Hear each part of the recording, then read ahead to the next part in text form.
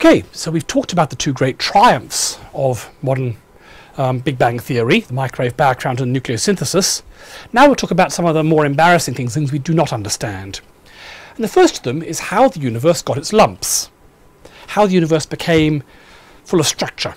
We know that the universe, just after the Big Bang, 300,000 years after the Big Bang, was very, very uniform because we can see it in the microwave background. It was a hot glowing fog. And the height of excitement here was that this bit of hot glowing fog might be 1 part in 100,000 denser than that part. 1 part in 100,000, that's smoother than anything I can think of on Earth. That's smoother than a billiard ball by a lot. So a package tour in the early universe is really boring. You say, oh, we're going to go over here, and it's hot glowing gas over here. Hot glowing gas down here. It's hot glowing gas, but this is really exciting because it's 1 part in 200,000 denser than that bit over there. That is the height of tourism excitement in the early universe. And the irony is that if we come to the nearby universe, or the universe of today, it looks like this.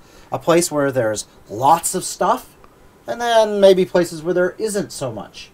Even if we look around the Earth, the density contrast between the Earth and then just going a couple hundred kilometers outside the Earth's atmosphere is 20 orders of magnitude. So rather than being insanely smooth, it's insanely lumpy. How could that possibly be? So how do we get from such a smooth universe to such a lumpy universe?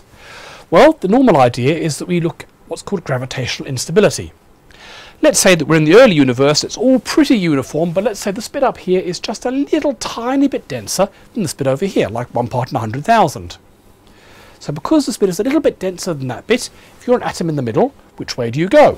There's slightly more mass on this side than on that side, so there's going to be a little bit more gravitational pull, so the matter will start drifting up towards here.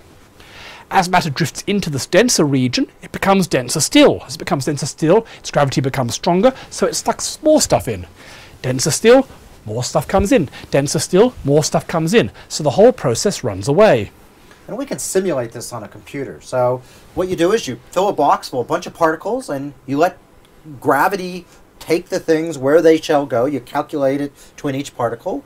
And what do you see? Well, you see this very smooth universe can collapse down into what is effectively a structure where there's lots of stuff and then voids where there's very little.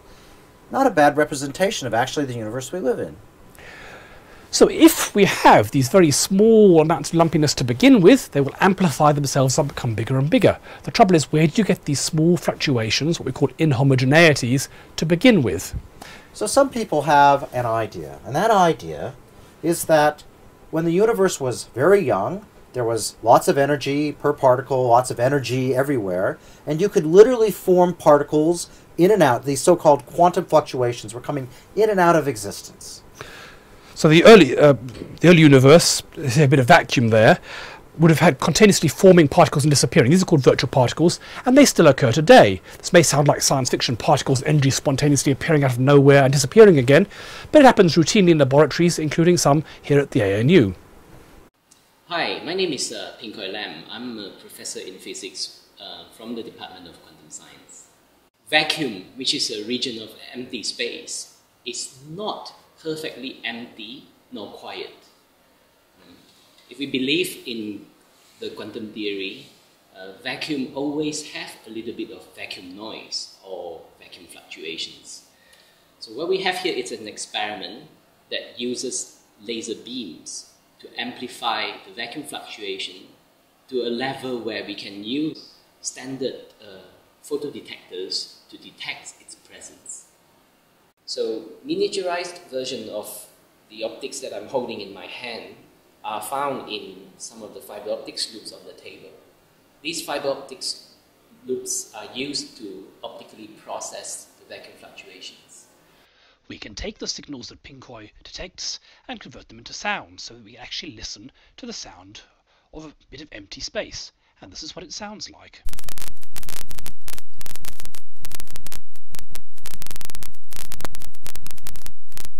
So we see that these quantum fluctuations are really happening in the universe today, and presumably in the universe of yesterday.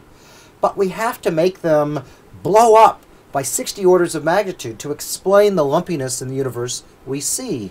Now that strikes me as a big stretch for any theory. The way you do this is invent a new force of nature. We have a mysterious field that's sole purpose is to make the universe expand like crazy for a bit and then stop. and you finely tune it to do both of those things. This is what's called the theory of inflation. We've no evidence for this field's existence other than the fact we need something to amplify these quantum fluctuations from the size of an atom up to the size of a supercluster of galaxies. But why not? What's a new force of nature between friends? But even then we have a problem. Naively, if you take these little quantum fluctuations and amplify them up to this enormous scale, they end up about 100 orders of magnitude too big. So instead of being very slightly denser over here than over there, it's much denser over here than there. So this immediately collapses to form a black hole. So the entire universe collapses into a whole nest of black holes within a millisecond, and life can never form. If you do it the other way around, have the fluctuations smaller, which some theories also get you, then this bit is denser than that bit, but by such a little amount that basically nothing ever happens. So you have to get it just right, and that's very hard. So this has been a huge area of research, of theoretical astrophysics for the last 30 years or so. People trying to figure out what type of force, what type of field they need to invent that can simultaneously blow these quantum fluctuations up to the right scale and stop at some point, because if you keep on getting bigger and bigger, then it has to stop at some point, or of course we never form either. But at the same time, it also has to go through and get the smoothness of the universe just right. Not too lumpy, not too smooth, to have a universe where people like us can live, stars can form, galaxies can form. And that turns out to be a big ask.